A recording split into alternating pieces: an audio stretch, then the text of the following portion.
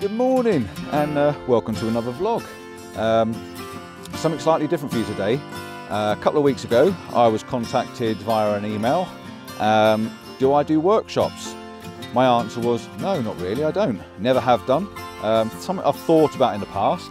And we got chatting online and I said, yeah, I'll give it a go. If you're happy for me to if you think I've got what it takes to do a workshop, I'll more than happy to give it a go. And the response was, yes, I watch your vlogs and I think you'd be brilliant at it. Right, great, let's go for it. So today I'm out with Damon, who's kind enough to want me to show him what to do. And of course, Mrs. C's out as well. We can't leave her at home. Yeah, we're out this morning. Damon wanted to learn how to use his camera in manual mode. He's got a camera, it's a decent little camera. It's a Nikon D500, really nice tripod, very jealous. And he shoots in automatic. He's been to some cracking places around the world. I might bob a couple of images up so you can show you. And I think he does all right. But he wants to learn how to get his camera out of auto and get it into manual. So I thought, yeah, I'll give it a go. He fancied coming to Llangolen, so we're at Llangolen and we're up on the panoramic view. And as you can see, we came down for sunrise. It's now past sunrise. There's no real light. There's a few gaps in the clouds which I'm watching floating over the top. At the moment, I've got the two of them searching through Google, trying to work out how to get through the Nikon submenus. Because if you're a Nikon shooter, why have you got so many submenus? Why? Get a Canon, there's only a few. No, really, they're trying to work out how to get the histogram on the back of the camera and how to get the highlight clipping, whatever it's called, I've gone blank now.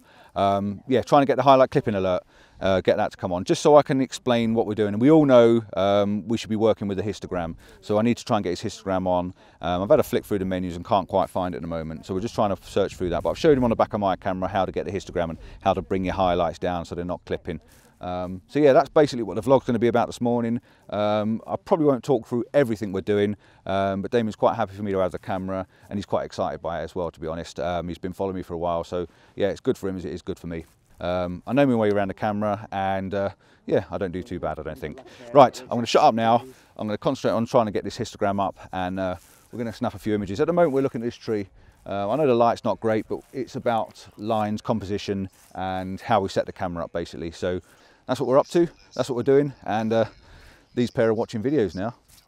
Cheek of it. Catch you in a bit. So, for all you guys that are not sure how to get your histogram on, or all you guys that haven't got your histogram on, bob your histogram on. Damon's just said we've just learned something today, if nothing else, and that's how to get my histogram on. So, all well and good. He's learning his camera, if nothing else. Right, I'm going to carry on with this. We've got the histogram on. We've had a bit of a chat about why you use a histogram, the reasons behind the histogram. It's difficult for me because I don't know Nikons very well. He's got a touch trigger on, which we're not sure how to turn off, but we don't want to waste all day looking for it. The light's gone off the image, there's not much there, but we're here, it's more of a learning thing than it is going to get the perfect image today. But we are going to get back something no matter what we do. We've talked about why we would have a longer lens, why we would have a shorter lens or a narrower lens and a wider lens. Explained what we're looking for and how we're looking for it, and we're going for a more evenly spread histogram, and he already seems to think he's understanding what's going on in the process of that. So yeah, you happy with that? Yeah. He's happy with that. He's happy with that. We're getting a good idea of what we're going. That's the problem with some people now. The cameras are so good that shooting in automatic gives you such a good image that why do you need to learn manual? But it's quite good that Damon's interested in finding out the fundamentals and why it works and why we all do it. So yeah, we're going to carry on with this, and chances are when we see you next time we'll be somewhere else doing something else. So catch you in a bit.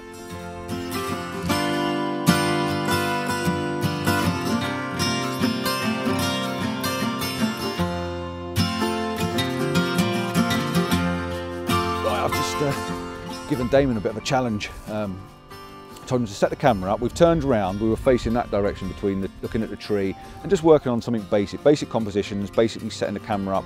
He says he's very fresh and new. He's never even bothered using his tripod. He's had it for a while and he's had it out twice, but only on a solidly flat ground. The challenge today is we're on a slippy ground down here, if you have a look. Very slippy just there.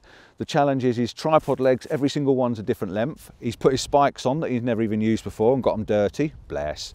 And it's just putting him in his comfort, just taking him out of his comfort zone a little bit and just explaining that to get that good image, you might have to go that slightly more extreme. So by just putting him in a little bit of discomfort, it's making him think a bit and keeping him awake and on the ball.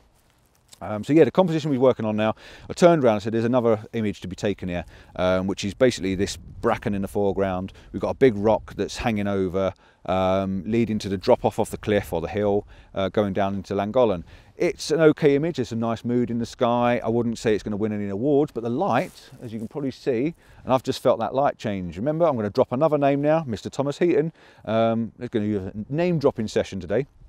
He talked about he can feel the temperature change or feel the light change, the warmth, you can just feel it. And I just felt that moment exactly then. I was talking to you then, and you can just feel the whole ambience change by this little bit of light that's just warming itself through the clouds or through the mist. So yeah, it is true, it does work, it does happen. And you can probably see the scene behind me has just changed slightly as well. Everything's become warmer and richer. So yeah, it's quite nice. So yeah, I'm setting this challenge, I'm waffling a bit now, and I'm setting this challenge, set the camera up, and I'm going to have a look and see the basics that we've learned already. I was explaining why we would bracket exposures to get your highlights and your shadow detail, and Damon says, oh, is that why you bracket? Yes, it is, but there's two reasons. The other reason would be focus stacking. So I've explained to Damon why you'd focus stack, and just while we're talking, you see that little patch of light that's just where the sheep are, so it's making that little field pop out. Yeah, yeah. So it's always watching around what's going on. Yeah, it does. It's just changing really quick. So yeah, where was it? Focus stacking. So yeah, where we'd focus in the image and the reasons why we do it. And also you can also bracket exposures and bracket focus stacking. So there's a lot involved. I think it's a little bit more than he needs to know at the moment. We're just trying to work on the basics of getting out of auto, but he's enjoying it, and he's just asked me what do I think, and it's quite a good experience for me. I've never been out of anyone that doesn't really know how to set the tripod up, so it's great.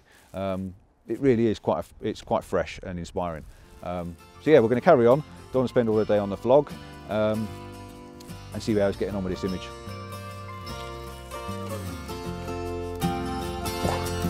Let's come round here and have a look.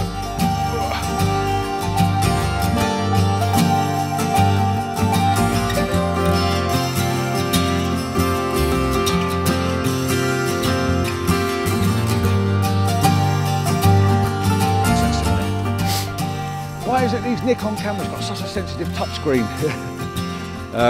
Yeah, we're still playing. We were going to leave this position, but suddenly, as you can see in front of us, the light completely changed. We've got full sun at the moment, but it's really, really misty and foggy behind, and the light's changing all the time, and it's dead nice. My camera at the moment is behind you, balanced on the edge of the cliff or the rocks. There's no wind, so hopefully it'll still be there when I go back to get it. I'm going to show you an image I'm taking, so at least you get one image from me as well. What we're talking through now with Damon is he was trying to set up a composition with this bush, and he's asking me what I would do and how I would do it, and compared to just putting the camera on the ground. And I've tried to explain with this image, we're using three elements. We've got this little round bush in the middle, in the foreground, a little bit of bracken. We're ignoring the tree, even though it's probably in the image. We're then using the white cliffs and the rock faces down there as another point of the image. So that's your bottom one and your top right hand one. And then we're using the castle as the left hand one. So it actually causing an actual triangle. It would probably also work as a square format, and just having those 3 points, and then you've got the valley going down through them. Me knees, I'm getting old. Let's have a look. Yeah, that's it. So by coming down lower, you've closed that gap up there now, so you can fit it all in the frame a lot better. Whereas before, you had a big patch of bracken in the middle, didn't you? So it was quite a distance between the two. I know one thing Damon mentioned earlier on when we were messing around, he said he's interested to watch what I do, the way I do it, actually in the field. He said he's quite surprised by the way, I chuck my camera around and quickly get my tripod out and pop it out, and boom, and there I go, I've got an image. And I was just turned around just now and I was balanced on the top. And he's like, oh my God, you've got a mountain goat. So yeah, it's being confident. I'm quite confident with my camera. I'm quite confident in the surroundings I'm in. Occasionally there is places I go where I'm not. But yeah, that's pretty much why it's confidence, yeah. Confidence from my tripod and confidence from my camera. So, moral of today is, get confident. Right, we're off again.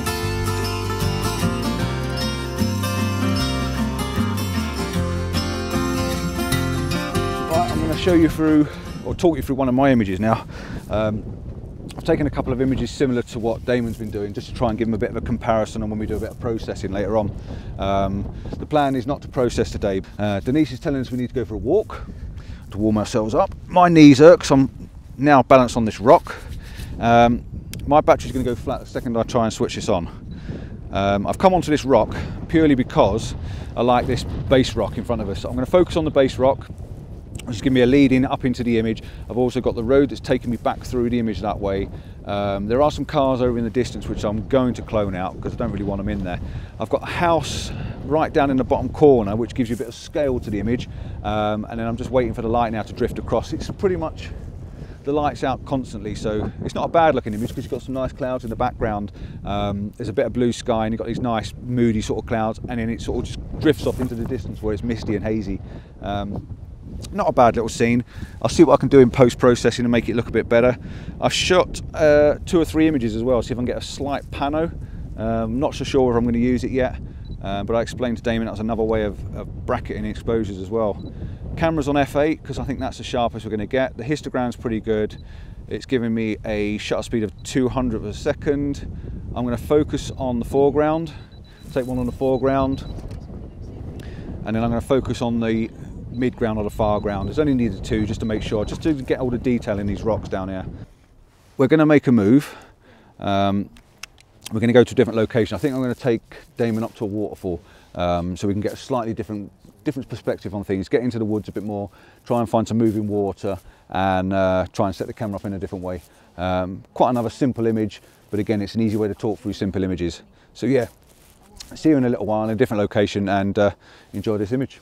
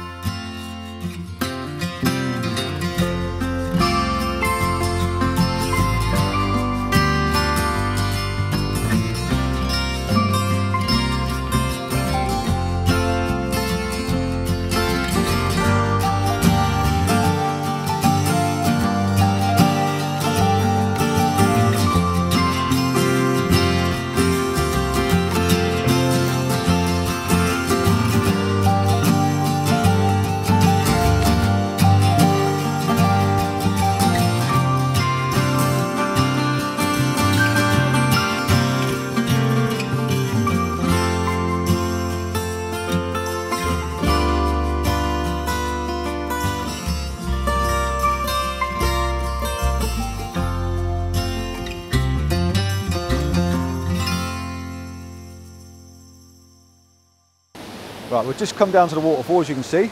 We've just had some lunch, nice sandwiches that the good lady wife's made us. All part of the bargain, eh? Aha! No, really, it's nice to get some food inside our bellies. It's about 1 o'clock, 1:30 now. We've been out since sunrise, as you know.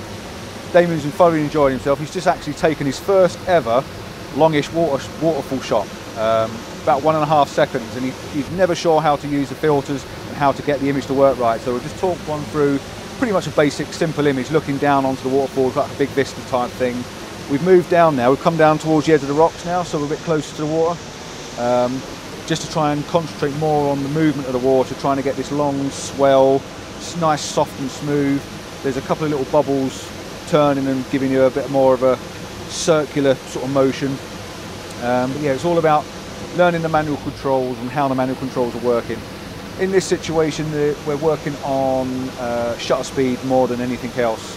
We've got an aperture of f8, and now we're just working on the shutter speed to give us at least a second. that gives you the soft water, or you can go mad and go up to 30 seconds to get these little swells. So we'll have a mess around with this and see what they turn out like at the end. He's doing all right. Don't tell him I said he's doing all right.